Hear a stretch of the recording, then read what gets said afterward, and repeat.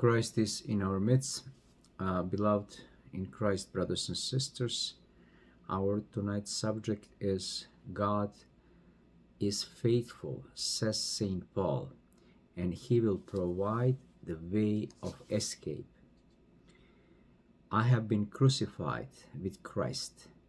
It is no longer I who live, but Christ who lives in me.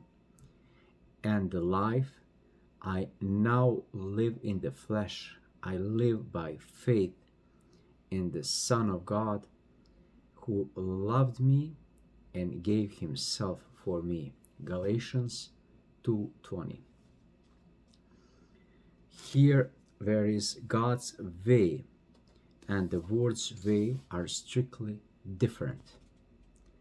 The world offers us a means of escape to any number of means in effect, and they all promise that they won't have to endure with suffering anymore.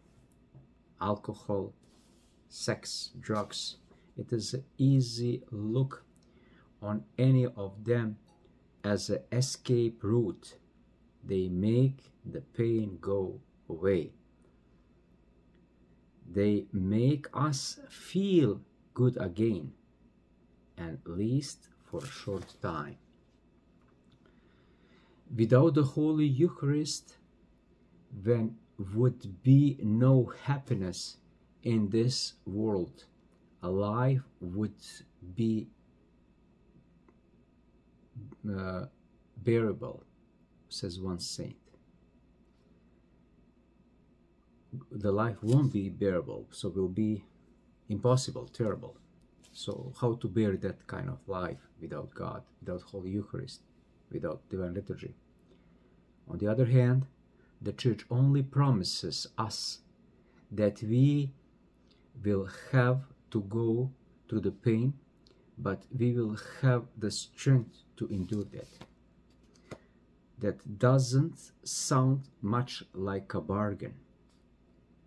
It wouldn't be if we don't know now what the hard time is.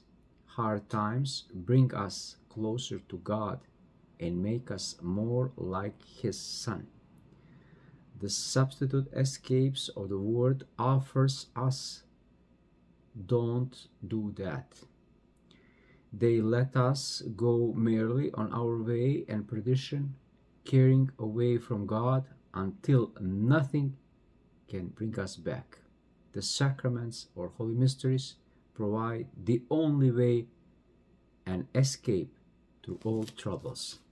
So let us receive Holy Communion all times. That's only escape. God bless you. Amen.